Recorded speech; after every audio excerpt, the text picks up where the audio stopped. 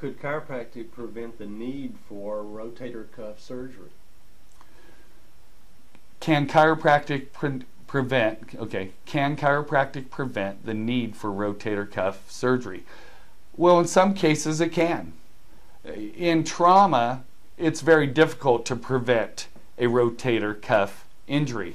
But in prevention, by adjusting the ribs that are out of place on the shoulder that's under strain, we can immediately improve the function in that shoulder.